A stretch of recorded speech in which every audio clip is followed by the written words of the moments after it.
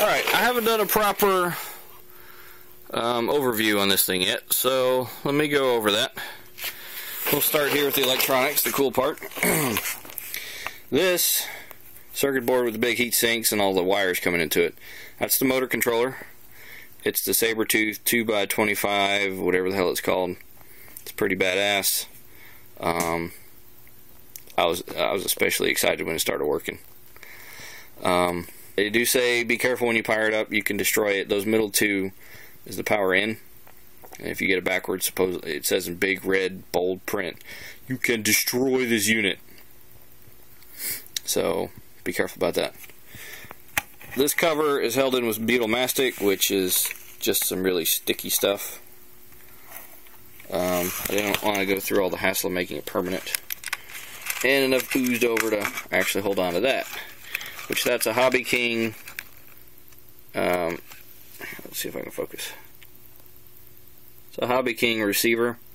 I'll show you the transmitter here in a second. It's 6 channels in. And I got the programming kit for it, but I haven't programmed it yet, so it's just stock. It's 2.4 gigahertz. One of the good things about 2.4 gigahertz is, you can see the antenna here. The good thing is there's a signal that when the transmitter stops transmitting, the receiver is aware of it, which is really good in an application like this, because when you stop receiving, you want it to do something. And in this case, the motor controller is smart enough to know that when it stops receiving, to stop going, which is really cool. So, like the guy in the Make magazine had a whole separate controller for, or an Arduino controller, I just had to work out of the box like that. Here you can see it's a terminal breakout. By the way, this tray is an old CD-ROM tray, and it's just a piece of plexiglass held on with beetle mastic. And the reason for this is not because I designed it that way, it's just what I had laying around. So you see these red wires come out. I got a kill switch. So I flick it on. Ooh, pretty lights. That lets you know that the Sabertooth is on. Turn it off, and it'll cut off. And it's pretty cool. It's orange with a toggle switch. It's got that military or racing thing, or even though you open this, you know, you may not have the toggle on. It's really cool. Got that from a friend on a computer case. That was his master power button, which is really cool. So I've got 2 sets of batteries here. The batteries that this thing came with were regular car-size batteries. You can see them over there. They're full-size car-size batteries. So I got 2 sets. One because it was cheaper. They wanted $50 a set for these, whereas they wanted $140 a set for the big ones. So I'm sure I lost a little bit of capacity, but even said he was checking out the wheel and says it stinks. I'm sure I lost a little bit of capacity, but I also saved 40 bucks. And considering that the ones that came with the wheelchair were dead, it kind of sucks. So you see this breaker here. This came with the wheelchair. This is wiring I've reused from the wheelchair. These 2 here, these big ones, are wiring I've reused from a giant Motorola dumb terminal server that I got many years ago. And this thinner gauge 12 gauge wire here is new. I've got this rear set here of batteries wired for 24 volts, and this battery is in parallel with this one. Yeah, this one's in parallel with this one, and that one's in parallel with this one. So that puts only these 2 in series, so that puts the whole bank at 24 volts output. I'm hoping. Yeah, I'm pretty sure that's the way it works. So everyone knows that these things come with brakes. You can see I've got the brake on top. Now normally it's held on by a zip tie, but that zip tie keeps coming off. I'm going to remove the brakes until I actually go get an Arduino and program it to control the brakes. Which may be tomorrow. I don't know, maybe in a couple weeks. Arduinos are nice and cheap, but I still don't know how to do relays. Probably needs a relay board, so we'll go from there. I know Micro Center, which is the only place I know around here that has an Arduino, doesn't have a relay board. So even if I go get the Arduino, I couldn't get the relay board. Which, let's see, if you notice here, the big wires for the motor. On the other side, you can see it, you got smaller wires. Those are for the motor controller. Not motor controller. Brakes. So, regular automotive relays, controlled by an Arduino controlled relay, should be fine for that because they're rated at like 30 or 40 amps. Alright, now this video comes after I just mowed most of the backyard with it. Well, not most. Well, less than half. So, these welds here are what I did to take the bed frame, which is that angle iron you're looking at, and attach it to the wheelchair. Now, this bed frame shit is so fucking hard, forget about fucking drilling. 'Cause originally I was going to drill some holes, and I was going to weld up this here, and then put like a bolt here, and a bolt here or something. This way I could take it apart if need be. But, damn, that dog shit stinks. But because the bed frame is so ridiculously hard to drill through, I just said fuck it and welded it. Because it welds great. Here you can see, well, I'll keep it right side up. I've got I welded a piece, okay, that's bed frame, that's a piece of bed frame, bed frame. This is part of the wheelchair. That's another piece of bed frame. That's make sure the batteries don't go too far forward. This is rail for a computer, some kind of server thing. It was normally like 2 feet long. I used it because it's got 2 bends, and I wanted that structural integrity. And it's also a lot thinner. It's about the thickness of a finger as opposed to a whole piece of angle, whatever that comes out here. Alright, and this shackle looking thing, I'm hoping it works like a real shackle does. That's so I can adjust the deck up and down, because with 2 fixed ones of these, the deck wouldn't be able to go up and down. So now I can adjust it up and down, and that's going to get swapped out for a 3/8 inch bolt, like that is eventually. But that's what I put in to get it started with. I did have to cut this part off of the mower. It had something looking like this. This is from the other side, but this was so the bag could latch in. Actually, no. This was so the handle would come in. It was pretty easy to cut through. That's the thing, is the bed frame. It's easy enough to cut through with a grinder, but forget about it with a fucking sawzall.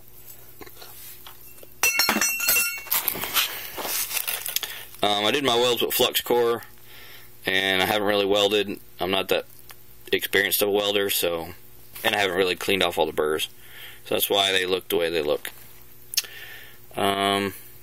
Briggs & Stratton 4 horsepower mower. Get my cherry coke out of the way. It's a pretty badass mower. Girl at work gave it to me because she has Mexicans cut her yard.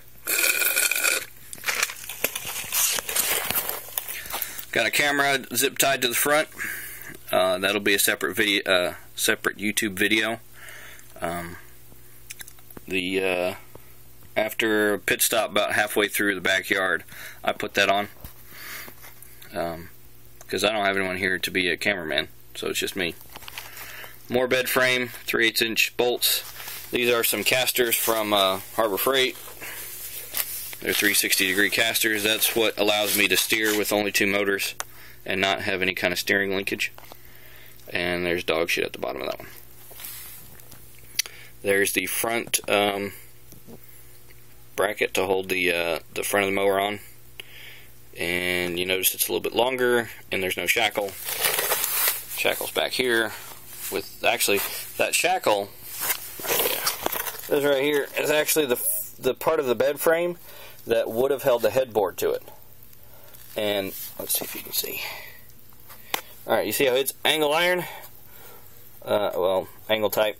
And these here, that means I didn't have to drill in it. Now I could make it a little bit bigger, no problem. It was almost sized for 3/8 already, so it wasn't a big deal. But the fact it was angled meant it would be stronger. Now I don't know how this one wound up like that, and that one wound up that way, because that's the way I tightened both of them, was just like that.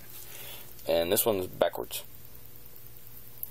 I'm sure that also, because that moves, it's also a little bit better than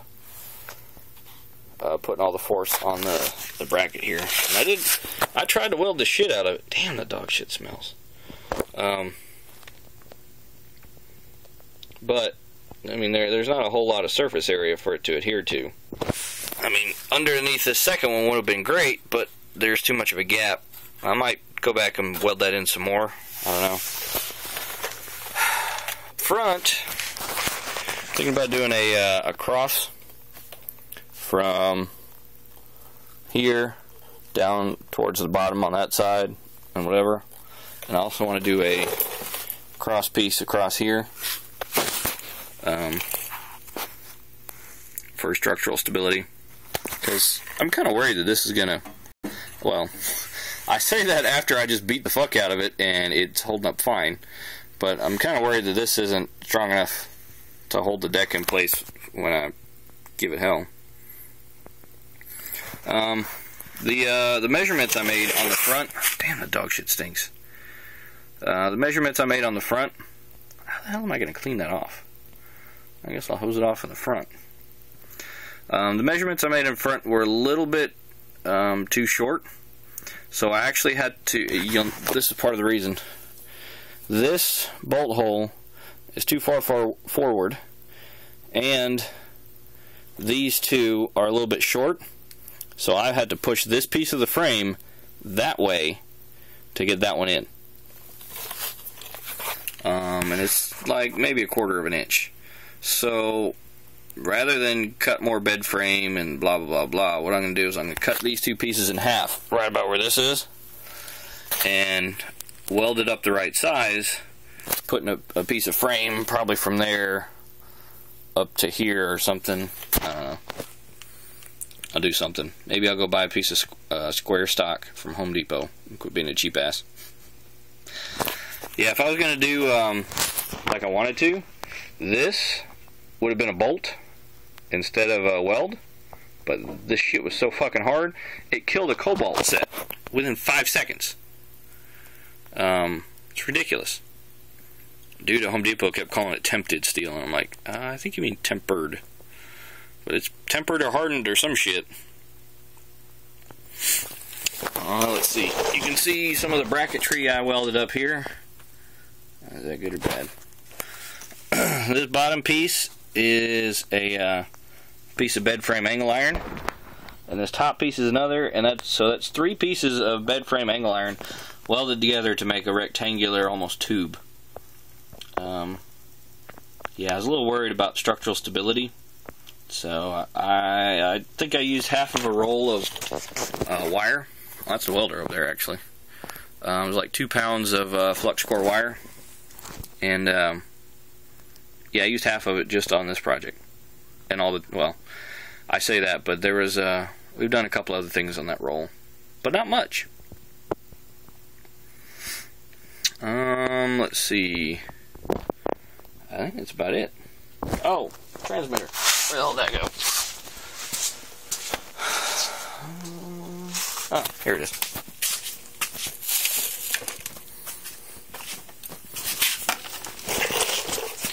This is the transmitter. I bought I bought most, well, all the electronics new. See if I can get it to focus. It's a Hobby King. It's 6-channel, 2.4 gigahertz. It does have a programming port. Looks like this video. What does it say? It says trainer. Takes 8 AA batteries, which they're, what is it? They're almost low now. Yeah, it's yellow, so it's about time to get them replaced.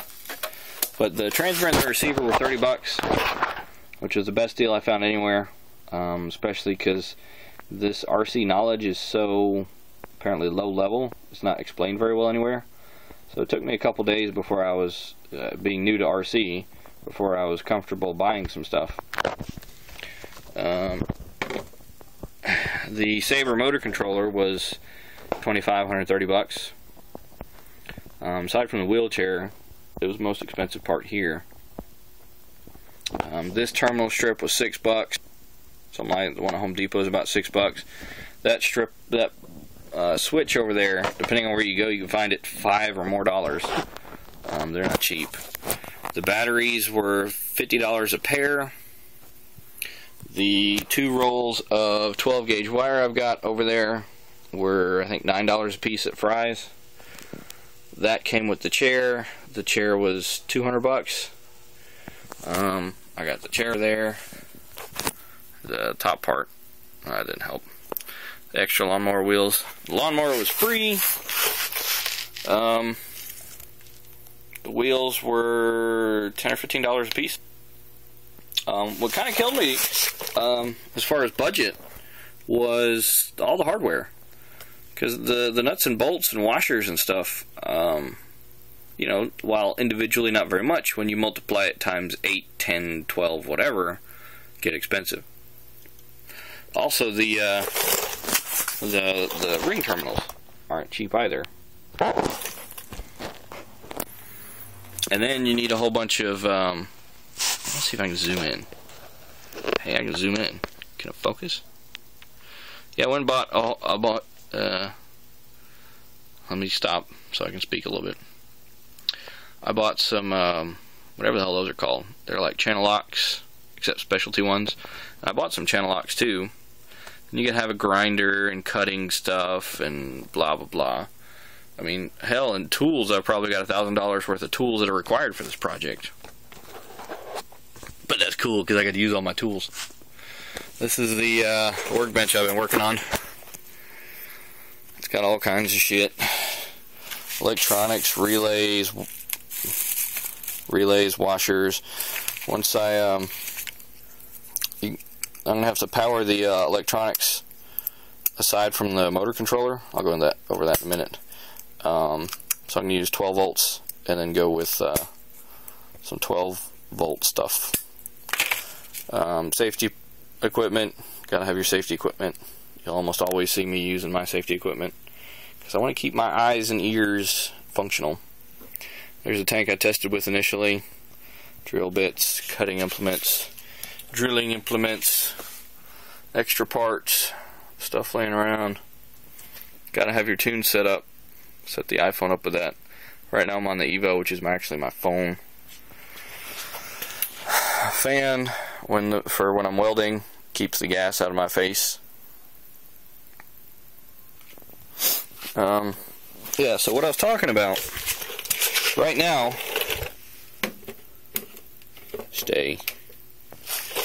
right now this is drawing power from here.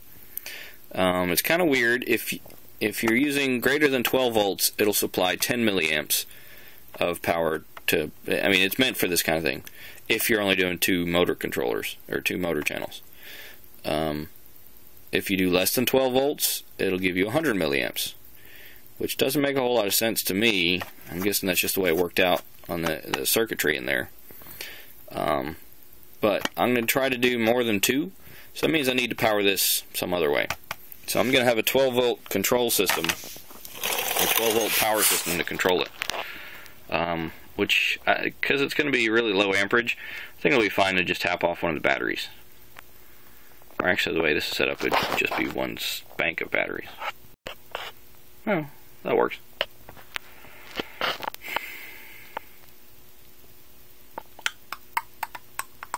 That's pretty much it.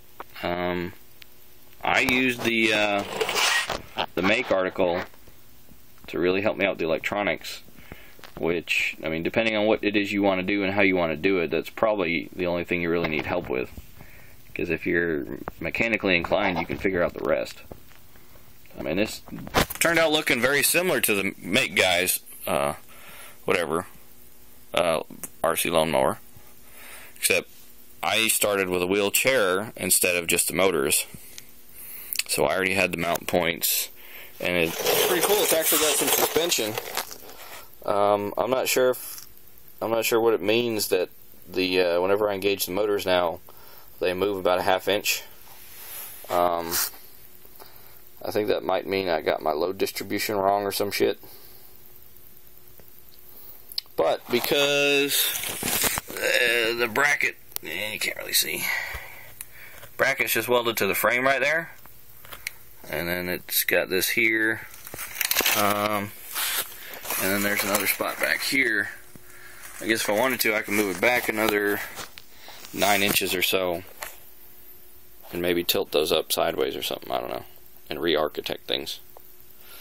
But it's 20 minutes. That's 20 minutes of me talking. Holy shit. I think I'm going to go rinse off that front wheel.